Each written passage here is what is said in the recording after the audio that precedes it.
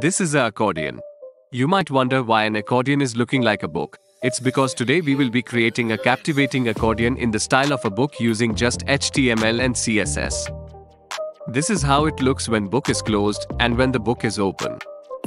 With just a few lines of code, we'll bring this concept to life, allowing users to click on the book to reveal its hidden content within the accordion. Let's dive in. I have created a HTML file and included some basic tags like head, title, body. I also styled the body by setting its width and height to 100%, removed the default margin and padding, and applied a background color to it as shown.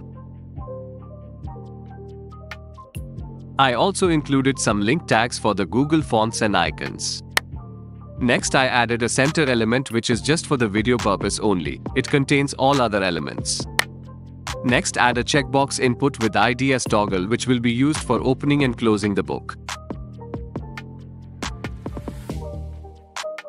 Next, add a label for the toggle, with class name as accordion which will be our book element. Next, add right element that acts as a right half of the book. Inside which add a text element that displays some text for the accordion. Next, add a heading element. You can see the checkbox getting checked and unchecked when clicked on the accordion. Inside the text element, add some sample text to display. Outside the right element, create a left element that acts as a left half of the book. Inside that, add a front element, which will be our cover page. Then add a bind element that will be used to create a book binding effect. It is just for styling only. Outside the front element, create a back element that will be the inside part of the book's left half. This is the entire HTML structure. Now we will style the book. Start by styling the center element by setting its width and height to 100% and aligning its children to center using display flex. Next, hide the toggle checkbox by setting its display to none. Then style the accordion element by setting its width and height to fit content and position to relative. Then style the both left and right elements by setting their width and height. I have set a border which is just for visualization purpose.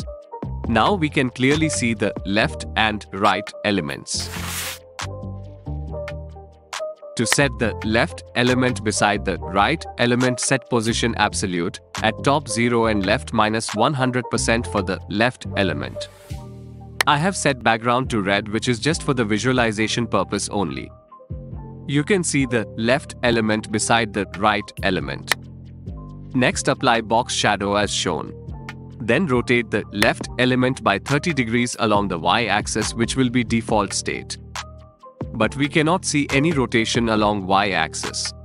To fix it, set perspective of 1500 pixels for the accordion element and set perspective origin to left as shown. Now we can observe that left element is rotated across the center instead of right. To fix it, transform the origin to right for the left element. Now, left element is perfectly attached to the right element. Finally, set a border radius at top left and bottom left only. Next, style both the front and back element by setting their position to absolute at top left and setting its width and height to 100% as shown. Then set its box sizing to border box so that overflow doesn't happen.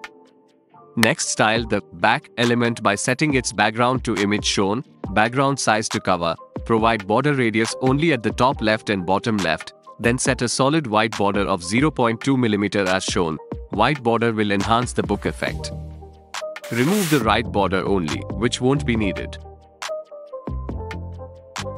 Next, style the right element by setting its background with image as shown, set its background size to cover, box sizing to border box to avoid the overflow and provide a padding.